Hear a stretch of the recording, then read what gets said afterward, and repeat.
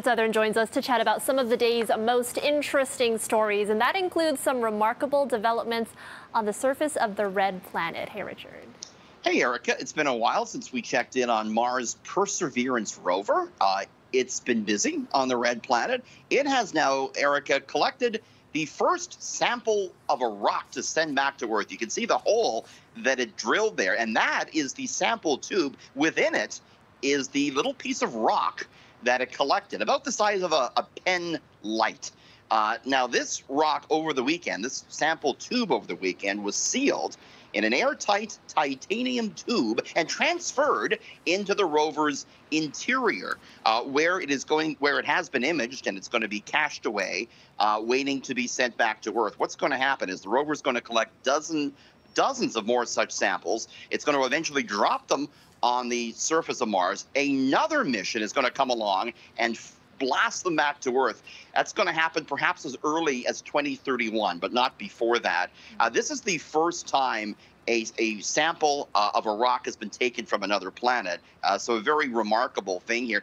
We talked to Erica about the first time it tried to take a sample and it disappeared. They think that rock they think it was too fragile. It just sort of fell apart, but this one works. So that's pretty cool. The rover was busy over the weekend. And a complex mission to get it back to Earth. So we're not going to see it for a very long time. And I wonder if it's going to be like the moon, where you can't purchase, a little bit of Mars rock, personally. Well, can you imagine? Obviously, it's not going to be for sale, but can you imagine if they did put a price on that? I mean, it would be almost priceless. Yeah, interesting. Okay, what happens when you bring airplanes and tunnels together? Well, apparently, you get a new world record, Richard.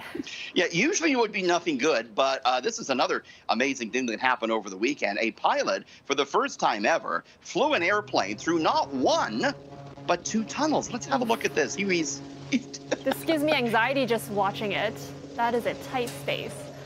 I mean, one false move and you're splat on one of the walls. Oh, yeah.